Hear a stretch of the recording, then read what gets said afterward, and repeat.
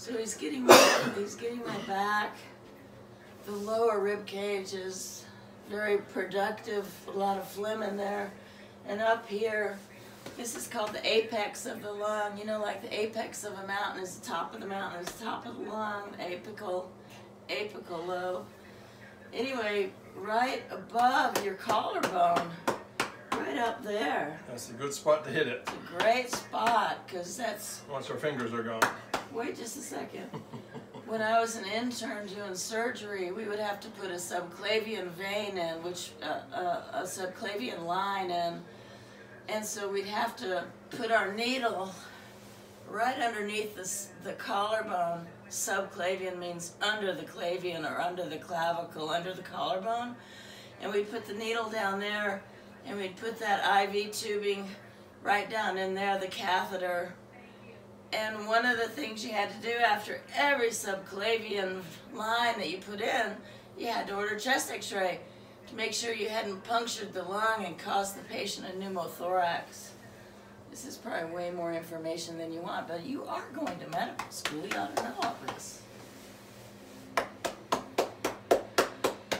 So he's on my apical, and I'm going to do my breathing now.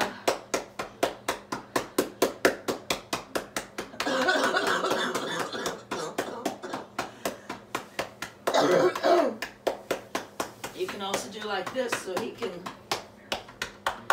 get to this right here.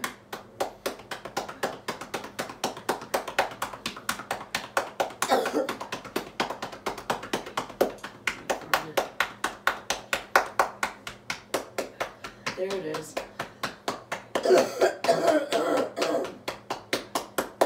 Did you see the way he cupped right around here? That's a really good one. Really gets a lot out. So anyway, once we're done with all this, Phil will gladly leave and I'll do my postural training positions.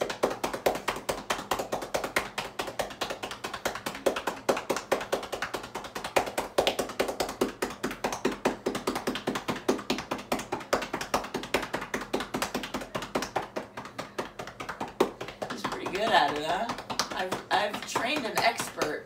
You can be an expert too, by the way. Right, Phil? You too can be a bongo drummer. You too can play the bongos on Gibson. Say goodbye, Gibson. Bye, everybody.